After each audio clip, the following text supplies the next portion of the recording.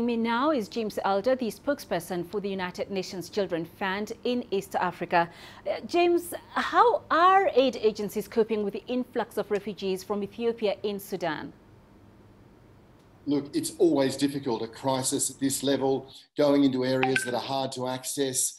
There's the urgent need always for food, for shelter, for water, remembering as well that a crisis like this puts enormous strain onto those host communities, those people who've already been there, who are often the first ones to open a door and open a sack of grain. So it's very difficult. This is what we do. This is what agencies like UNICEF and UNHCR do. We are frontline responders, but of course it would be best if all these people could stay safely in their homes.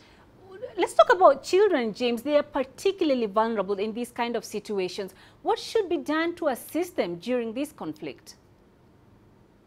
Yeah, it's a great question, Penina. Thank you. Look, the communication blackout and general restricted access at the moment into that Tigray region means that we might have as many as 1 million, up to 1 million children in need of humanitarian assistance. That's assistance from agencies like us. We know there's up to 1 million kids who are no longer in school and all the protective elements that requires.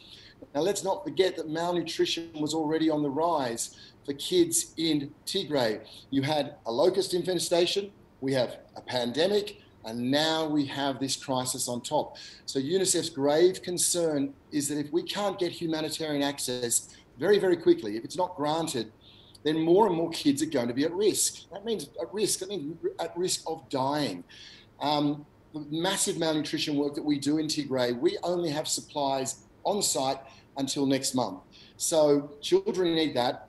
They also, of course, need protection. They need to be kept out of harm's way.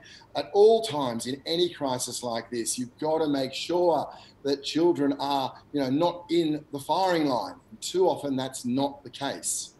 What about you, James? I mean, organizations such as yourselves, what kind of support is urgently required?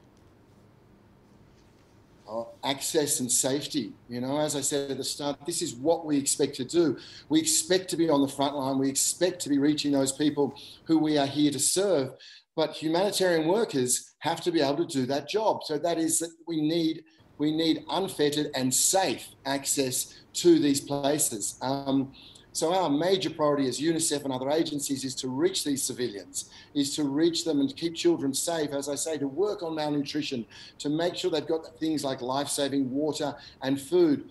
But for that to occur, we need access and we need safety guaranteed. And that has to happen, well, today, basically, Penina. There is no time to wait for kids who are already suffering or on the move.